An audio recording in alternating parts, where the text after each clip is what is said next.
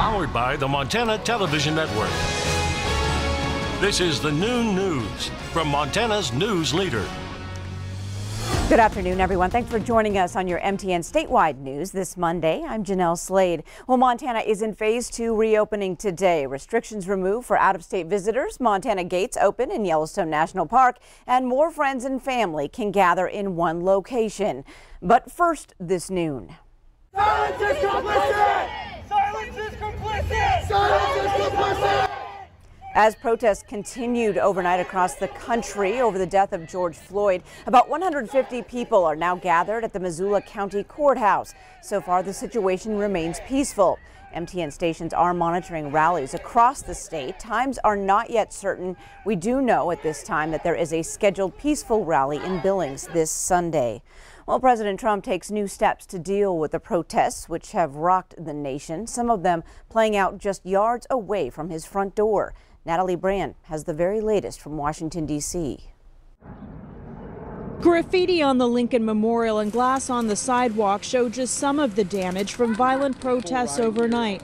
Washington, D.C. Mayor Muriel Bowser toured the city this morning. I'm very angry that people would destroy their own city, or people who are come here and destroy our city. The demonstrations in the nation's capital were peaceful throughout the day as thousands marched against racial injustice in America. But some began looting and damaging buildings after the sun went down. All of us need to work to make sure that we stop destruction.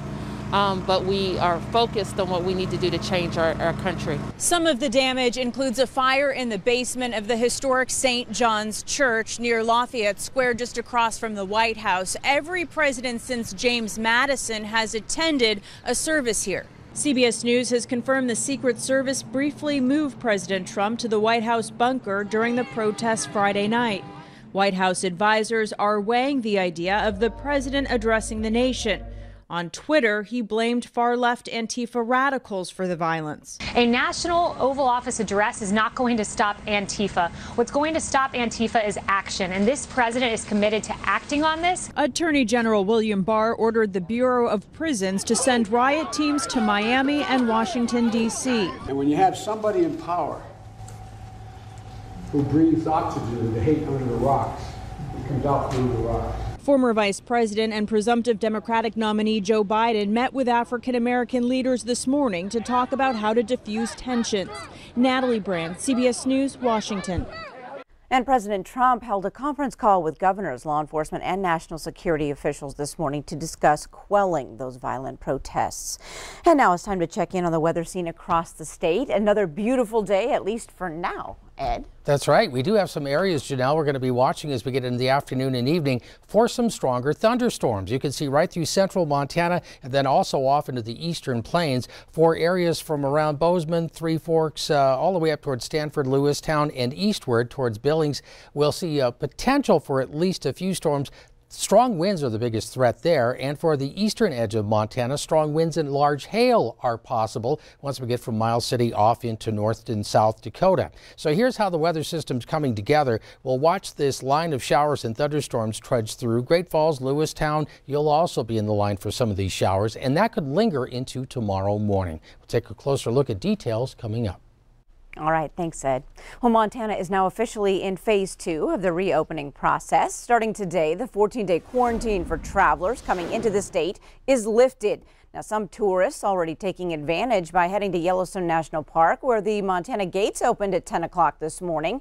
And all across the state, gatherings can increase to 50 people, and bars and restaurants will operate at 75% of their capacities. Well, as the state pushes forward with phase 2, state health officials announced 4 new confirmed cases of COVID-19. Now, this includes 2 cases in Gallatin County and 1 in each Bighorn and Yellowstone counties.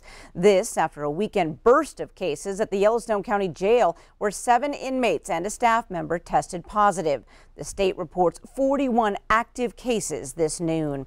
And a 17th person has died from the coronavirus in Wyoming. A woman without any known conditions that would have put her at higher risk passed away in Fremont County. The state also reports 7 new confirmed cases, including 1 in Bighorn County, Wyoming. Now 52 cases are active statewide. A 21-year-old Missoula woman is dead after a crash southeast of Missoula last night. Granite County deputies, Missoula County Search and Rescue, and Air Resources were dispatched to the report of a vehicle crash into Rock Creek, about 22 miles up from the interstate. Now, the vehicle, a 2014 Jeep Wrangler, was headed north on Rock Creek Road with 4 occupants. The vehicle struck a rock with the right front tire, forcing the Jeep off the road, down the embankment, and into the creek where it overturned. The Granite County Sheriff says the woman died as a result of drowning. Her name has not yet been released. And in Billings, police say they're investigating the Sunday night deaths of a 35-year-old man and a 34-year-old woman as murder-suicide. Police responded to the 2100 block of Canyon Drive to find the bodies.